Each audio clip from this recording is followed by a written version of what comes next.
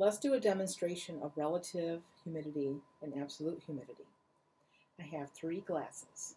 They're all different sizes, and we're going to say that this is the lowest temperature, middle temperature, highest temperature. So the glasses represent temperature.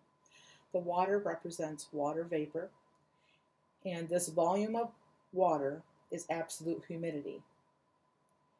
This cup or this glass at this temperature has 100% relative humidity. It's as full as it can be. You can't add any more to it without it spilling over. What if I put this water volume into this higher temperature? The absolute humidity stayed the same. The same water volume that was in here is now in here. That's absolute humidity. But relative humidity changed because, as you can see, this higher temperature has a capability of holding more water. That's relative humidity. So this is maybe what, 15% relative humidity? And if I go here,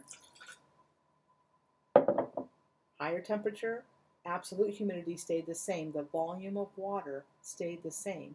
What changed was the relative humidity, because at a higher temperature, it can hold more water. So maybe we're at 5% relative humidity here. So that's the difference between relative and absolute humidity.